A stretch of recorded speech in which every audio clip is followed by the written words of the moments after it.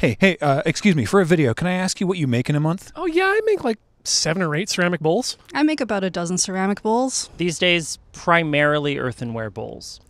Bowls? I've never actually counted, but it's mostly ceramic bowls. No, sorry, how much do you make in a month?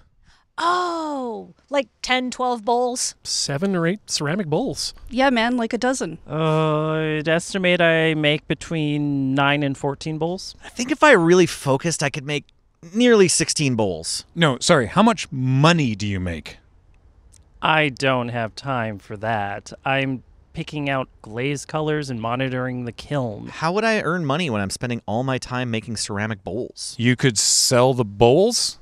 Everyone makes their own bowls. Who would buy them?